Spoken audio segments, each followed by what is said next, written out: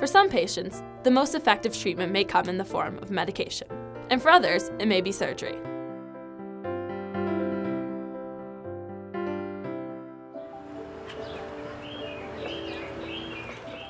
Our goal in treating pediatric patients with inflammatory bowel disease is really a normal quality of life. These are patients who go to school every day, they participate in sports, they have sleepovers, they have dates, they go to movies, they have a very regular quality of life, and that's really our goal and expectation.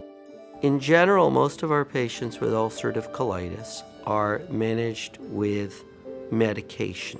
For some patients who have more severe disease, surgery is an important treatment. The key element of the surgical therapy for ulcerative colitis is removal of the colon.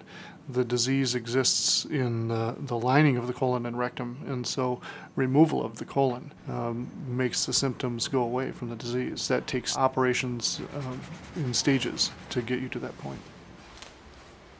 The decision to have an operation is a team decision between the patient, his or her parents, the gastroenterologist, and myself.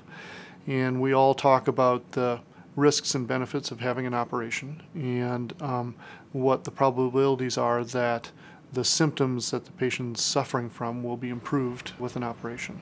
Surgery for ulcerative colitis is the only known cure, but any operation has risk associated with it.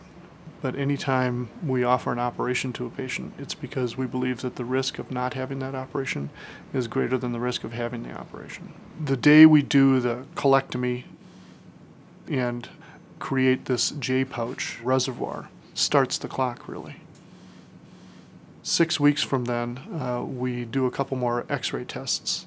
And then 6 weeks after that is when the second stage operation and really final stage for this procedure is done.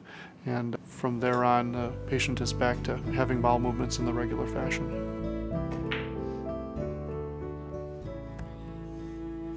The primary goal here is to relieve the symptoms and improve their quality of life.